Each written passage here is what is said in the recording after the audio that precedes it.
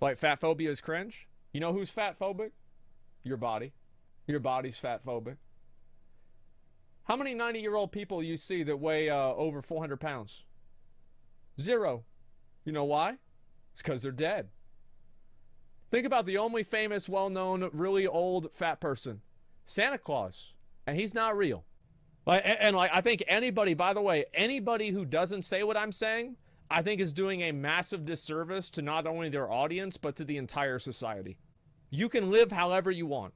I don't care if she can eat as many marshmallows and drink as much soda and do as much as she wants, smoke as many cigarettes as she wants. That's fine. She can do whatever she wants, but do not even for a second try to tell me that it's not bad.